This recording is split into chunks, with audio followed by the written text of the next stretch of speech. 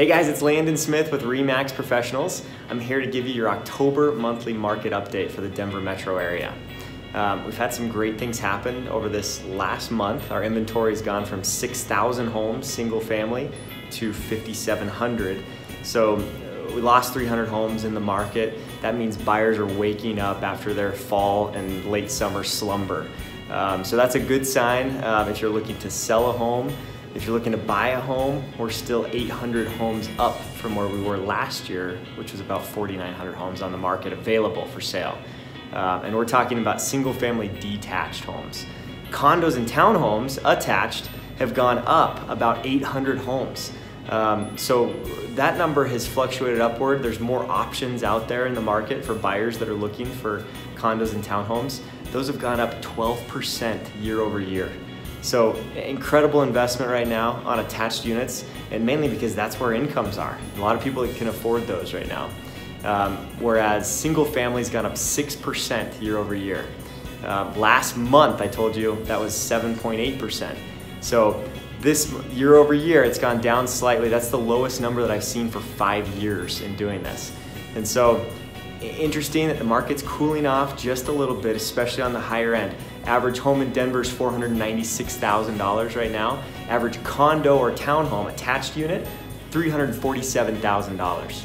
So those are the benchmarks. You know, my advice to buyers is if you're looking to buy a home, now is going to be much better than it will be next year.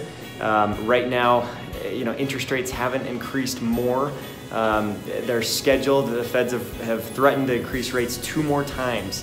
Once in about a month and then again before the year turns. So money's cheaper right now than it will be you know, in a few months, I think. Rates are right around 5% currently. So that's good for you.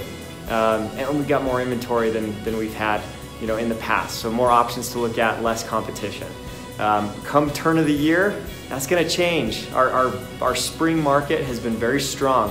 Looking at numbers last year, the strongest month to close on a home as far as price goes, to get your max price out of the year, was April. So it's shifting upward. It used to be May, June was the best months to sell. Now it's February, March, closing in April. Those were the people that got the best money out of their homes last year.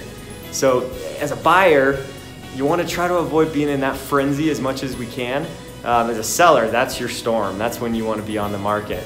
So want to give you those tips and really help you analyze these numbers. I know that you can go out and find numbers online, but the key is, as your real estate professional, I want to help you analyze these numbers and understand how it can work for you or your friends. So if you do have anyone that's considering buying or selling a home, please have them call me. My number's here, and I'd love to take care of them and give them a professional experience that they won't get elsewhere just looking around online. Thank you so much. Have a great day, and I'll catch you next month.